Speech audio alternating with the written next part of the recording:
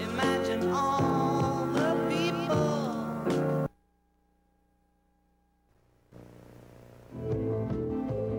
Can't you get free from the jail inside? You sold your own mind for a place to hide. Break your slave chains and cast them aside. Freedom's knocking at your door.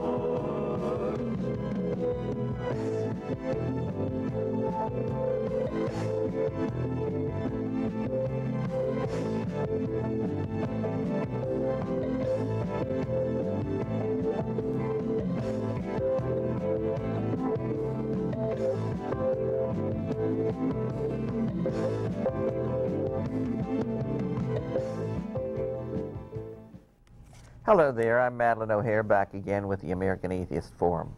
And I'm John Murray, the president of American Atheists. We have with us a guest from Houston, Texas, Mr. Don Sanders, who is the chapter coordinator for American Atheists. On this program, we want to talk about something with which American Atheists has had some to do over the years, and that's the Boy Scouts. There have been a number of American Atheist magazines that have been devoted to the issue as we have gone back and forth with various both scouts and parents over the issue of the religiosity inherent in the Boy Scouts, and the fact that generally the Boy Scouts really don't want to have anything to do with boys who are atheists or come from atheist families, and that their official credo embraces a God and country type of thing.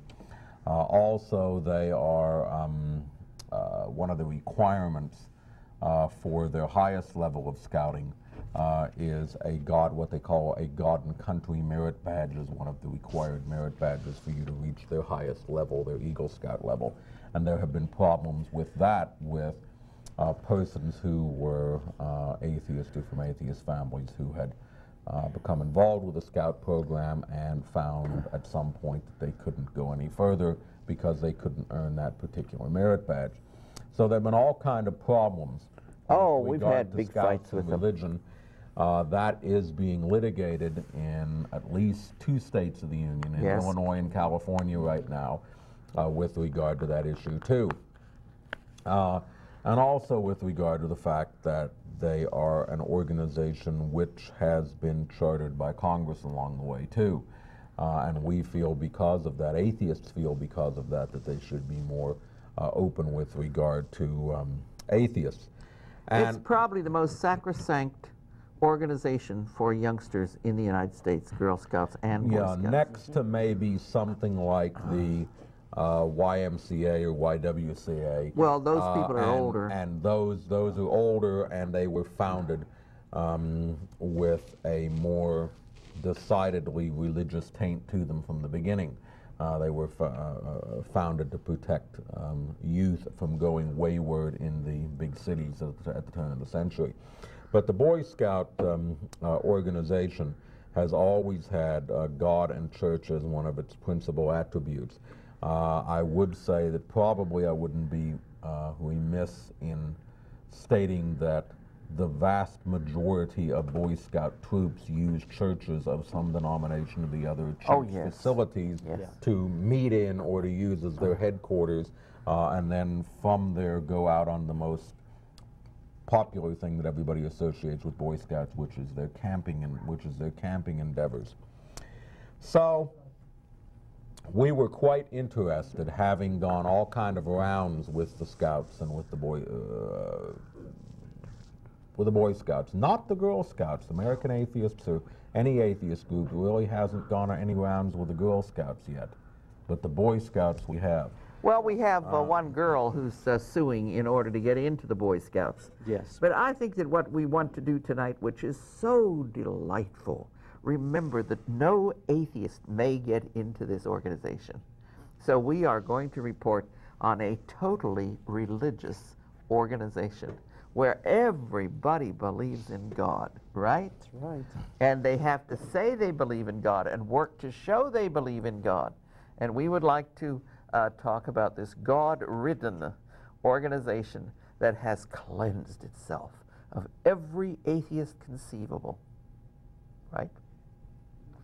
Well, go with it. Well, it came, it came as quite a wonderment to us, given this whole morality background of the Scouts, that it has recently come out that the Scouts are a harboring place for pedophilia, and that this is a great opportunity, a great, essentially gigantic meat market for people who like to molest little boys, to go and to find this great supermarket of young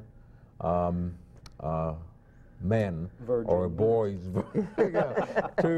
to exploit, and it's kind of a supermarket for that. As one person put it in some of the studies that have been going on, the volunteer organizations such as the Boy Scouts are just perfect for pedophiles, in the sense that they are just the ideal situation if they can get to a large number of kids to kind of check out which ones might be the easiest victims, end quote. And nobody, I think, had really thought of the Boy Scouts in this wise. I know we have done at least one program in this American Atheist Forum in the more than 10 years that it's been on the air, about priests in the United States and the pedophile priests and how that is rather rampant within the Roman Catholic Church. And one would suspect that taking grown, should-be sexually active men and telling them they can never have sex, something's got to give. But to have the boys in what we'll see in a minute is a rather huge, both national and international organization, to be targets of molestation from something that holds itself out to be completely morally straight. Is that the phrase with the Scouts? I believe it is. In their Scout oath that they will be morally straight is one of the things. Can we pepper this as you go along with some of these little things? The result of this is that, and let me give you some of the overall statistics first, which are that more than once a week for the past 2 decades, on the average, a Cub Scout, Boy Scout, or Explorer has reported being sexually abused by a Scout leader. Those are the ones that are saying so. Those are the ones that are reporting it, that are saying so. So if a parent is sending his or her child to the Boy Scouts to learn to do duty to God and country and instill morality and decency, one had better check and first see who the Boy Scout leader is and to check some background, because the child may be in for some... Well, a continuing theme here is that the kids go for years without reporting it. Yeah. Exactly, because the child, of course, usually in this situation, is going to be psychologically intimidated, frightened. It's very dangerous for This the is child. also very close to the recent scandals with regard to daycare centers, too. Oh, yes. Because essentially, part of the Scout thing is kind of a babysitting service on one night a week or something for parents, too, because it's a place to send their kids, where they'll be with other kids and be out of their hair. Exactly. Too. But going on with some more of the general statistics, at least 1,151 Scouts, 1,151, have reported being abused by their leaders over the past 19 years, making sexual abuse more common in Scouting than accidental deaths and serious injuries.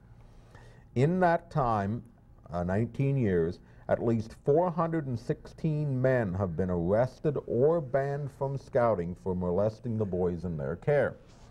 One of the things we'll be getting to a little later is a listing of those 416 incidents, where we'll be kind of going down and just quoting every 5th or 6th one or 10th one or something to give you a flavor of it, an idea of what they have been banned for.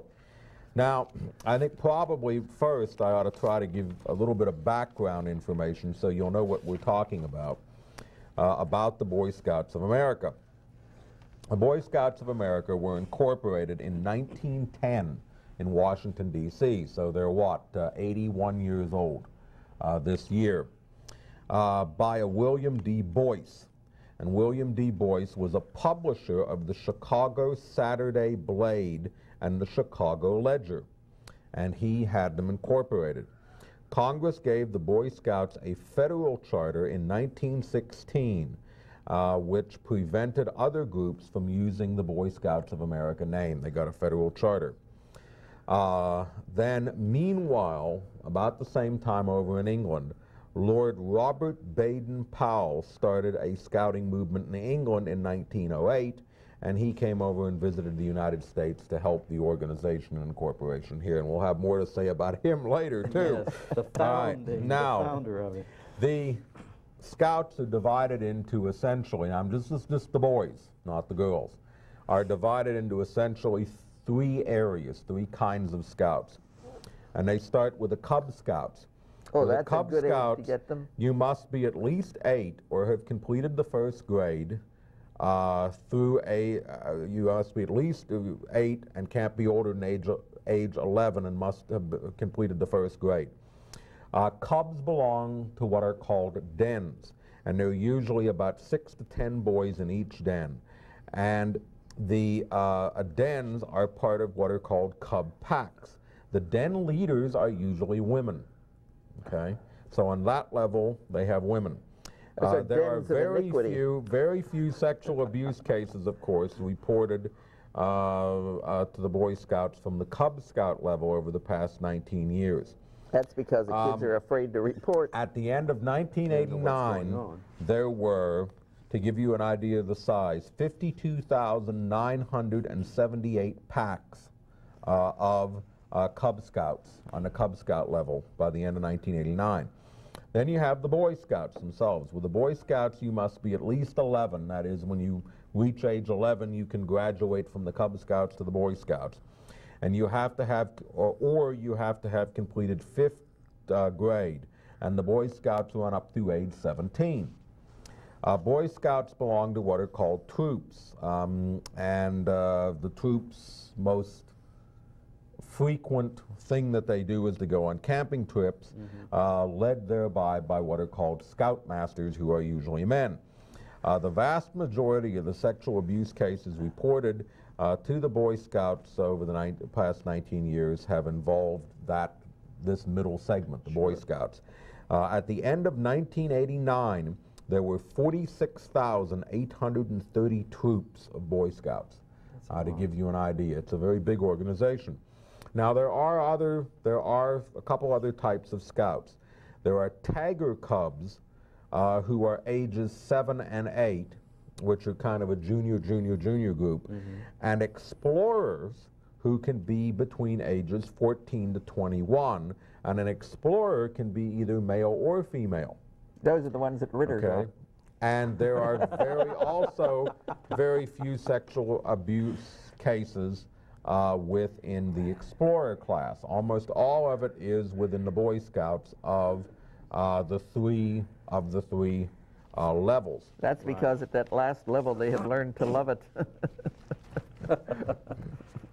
Okay, Let's get to some of these cases. Now, it's too good to be true. Each year, from 1971 through 1989, which is 18 years, an average of at least 21 male Scout leaders and camp workers were banned from scouting or arrested for sexual misconduct with Cub Scouts, Boy Scouts, and Explorers.